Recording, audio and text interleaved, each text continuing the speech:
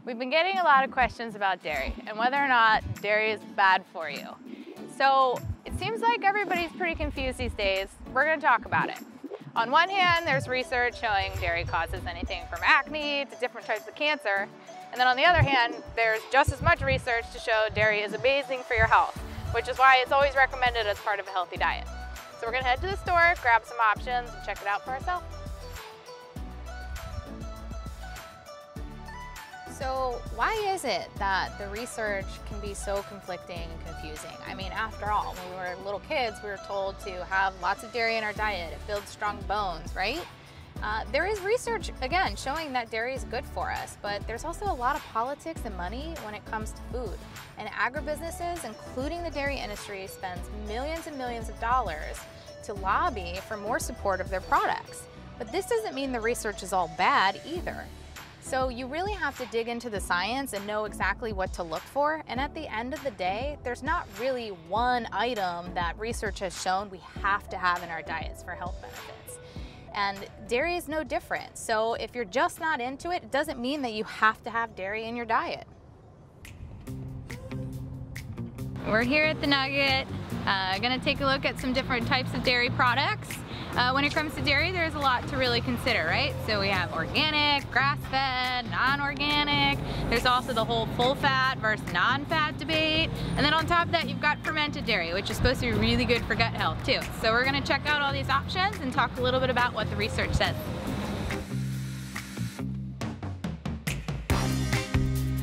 So the biggest thing with milk in general is the debate full fat versus non-fat. Which one is actually better for you? Well, their macros are going to differ depending on which one you choose. The research actually differs a little bit too. There is some research showing full fat dairy actually has more health benefits. But if you're really trying to keep your macros on check, the amount of calories, fat, protein, all of that is definitely important to consider.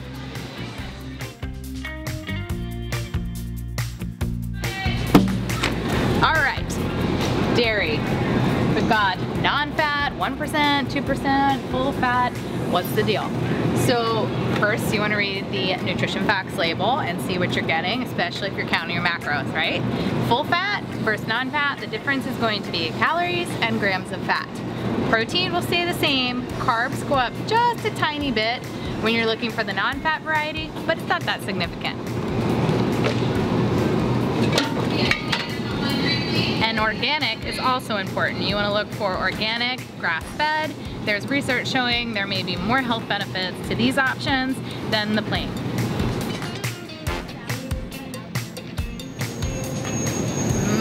Kefir. So when you're looking for fermented dairy, there's a difference between the probiotics you're gonna get from yogurt versus kefir versus certain types of cheeses. Some are better than others, so we're gonna talk a little bit about that too.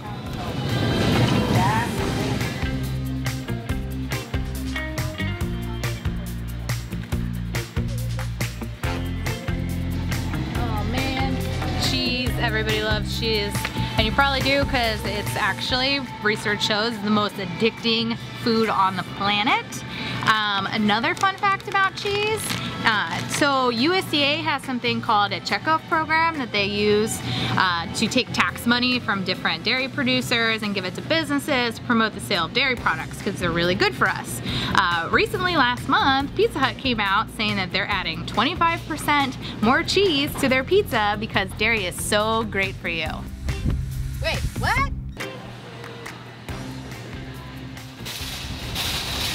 They say you are what you eat.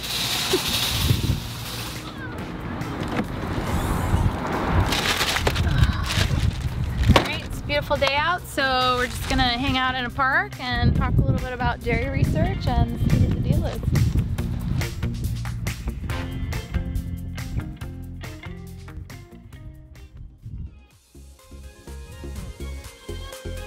So dairy is actually pretty nutritious when you think about it, especially milk. It's a great source of a lot of different vitamins and minerals, most notably calcium, protein. Milk is also a good source of vitamin A and D, but a lot of times this is added to the milk. It's not necessarily naturally occurring. Your best source of vitamin D is actually sunlight, which we're getting a lot of right now. So we've established dairy is actually pretty nutritious, but it's what comes along with that nutrition that seems to be so controversial. After all, dairy is loaded with hormones. When you think about what dairy actually is, it's cow's breast milk. So you're naturally going to get a lot of hormones in there. And one in particular that's of most concern is insulin growth factor 1, or IGF-1. And this has been linked to acne and certain types of cancer. Yikes. But this has also been linked to muscle growth. So if you're really trying to get jacked and build that lean muscle, dairy is a great food source that you want to include in your diet. In addition to the hormones though, there's also concerns around antibiotic use, cholesterol, saturated fat, and the research seems to go back and forth on all of these different factors. Well, it turns out the type of dairy that you're choosing can actually influence whether or not this is good for your health or bad for your health. Organic in particular, especially from grass-fed cows, organic milk has a better beneficial fatty acid complex, meaning you're going to get less of that saturated fat, more of those good omega-3s. In addition, you're going to get more vitamin K, and you're going to get a cleaner milk altogether. So no added hormones that come along with conventional milk production, no added antibiotics or fed a non-GMO diet, so you won't get any GMOs in your dairy products. So you definitely want to look for more grass-fed and organic when you can. What about full-fat dairy versus non-fat? You may have heard some debate over which is better for you. Well, there is some research showing that full-fat dairy has been associated with heart health benefits and reduced risk of type 2 diabetes. These are association studies, so they're not necessarily proving cause and effect, and it may not be the ultimate reason to switch from a non-fat version to a full-fat, especially if you're trying to keep your macros in check, because fat adds a lot more calories, and you may not be getting exactly what you're looking for if you're eating a lot of dairy. Fermented dairy also has been shown to have multiple health benefits, all due to something called probiotics, which is just a fancy way of saying bacteria that has been shown by research to provide health benefits like gut health, improved mood, and boosted immune function. So fermented dairy offers multiple health benefits, and fermented dairy can also block the absorption of cholesterol in the body, which is why it's associated with lower risk of type 2 diabetes and heart disease. So to answer the question, is dairy bad for you? Well, on this one, you're really gonna have to trust your gut. Literally, if dairy doesn't agree with you, skip it. There's lots of great dairy-free options out there you can choose from, and we're gonna talk about some of those in our upcoming topics. But if you love dairy and you think it's a great source of nutrition that fits your diet, go for it. To read more about the science behind dairy and whether or not it's good or bad for your health, don't forget to read the article below. And also, don't forget to subscribe